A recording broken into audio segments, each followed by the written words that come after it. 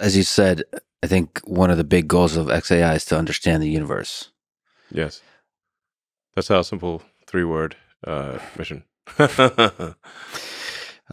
If you look out far into the future, do you think on this level of physics, the very edge of what we understand about physics, do you think it will make discoveries sort of the sexiest discovery of them as we know now, sort of unifying general relativity and quantum mechanics?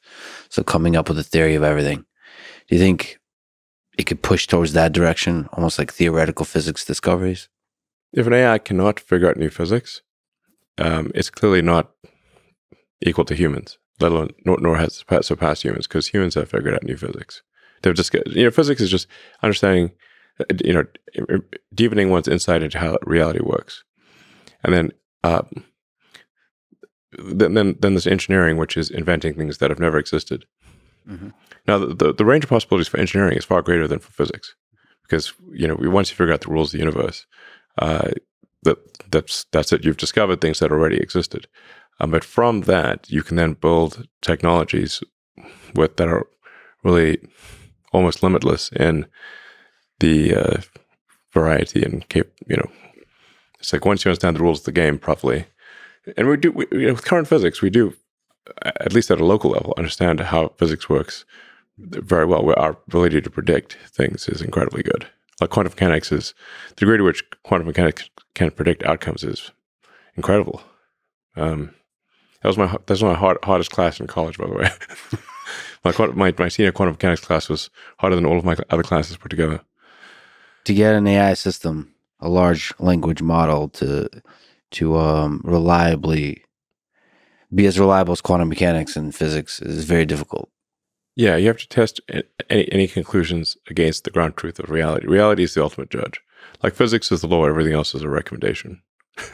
I've seen plenty of people break the laws made by man, but none break the laws made by physics.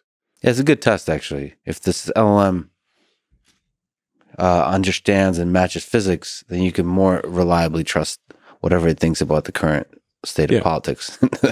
In some sense. And it's also not the case currently that even that its internal logic is not consistent. So especially with the approach of like just predicting a token, predict token. It's like a vector sum. You're summing up a bunch of vectors, but you can get drift. So as those, a little bit of error adds up, and by the time you are many tokens down the path, it doesn't make any sense. So it has to be somehow self-aware about the drift.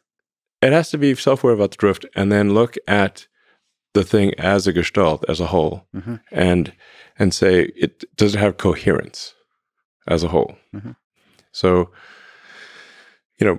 when authors write books, that they will write the book and then they'll go and revise it, taking into account, all the end and the beginning and the middle, and rewrite it to achieve coherence, so that it doesn't end up in a nonsensical place.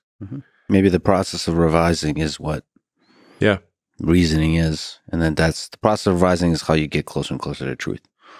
Maybe you at least I approach it that way. You just say a bunch of bullshit first, and then you get it better.